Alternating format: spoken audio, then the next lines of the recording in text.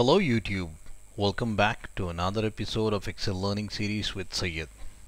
I hope you're enjoying the lessons so far. In the last video we learned how to use today function inside date functions, and we also saw how to calculate the age of a person. Now in this video we will learn how to calculate tenure using the days function. To follow along with me, download this workbook using the link in the video description. As always, this workbook carries two worksheets. See it for me to demonstrate and do it for you to practice. Here in the tenure column, let me type in the function days. This function is designed to provide the number of days between two set of dates.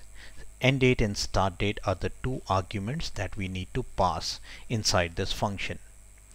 End date can be the latest one, start date can be the older date. So for end date I will provide today's date.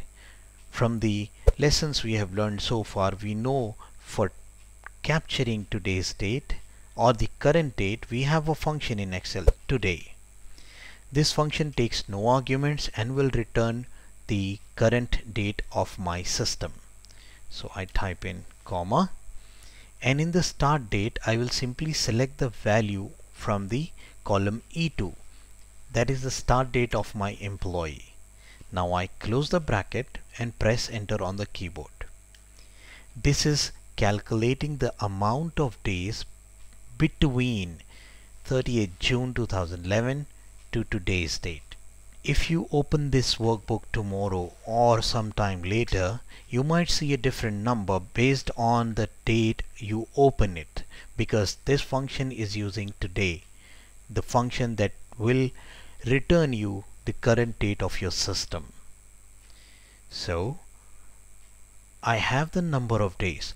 Now I need this tenure in the year format. What do I do to get that in year format?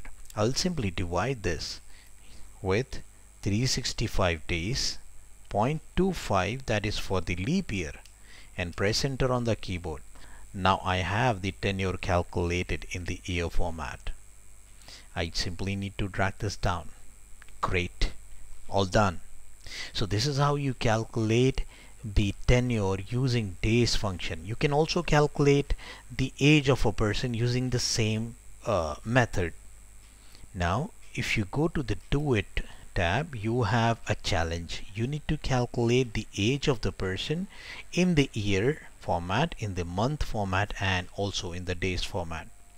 And also try to do some math on the tenure of the employee if possible. Explore as much as you can, practice as much as you can, and trust me, you will love it. You will find new ways of doing things. If you find it difficult to use these functions or find it challenging or get stuck somewhere, do not hesitate to write a line inside the comment section below, and I will answer your queries as soon as feasibly possible. Thank you so much for watching this video.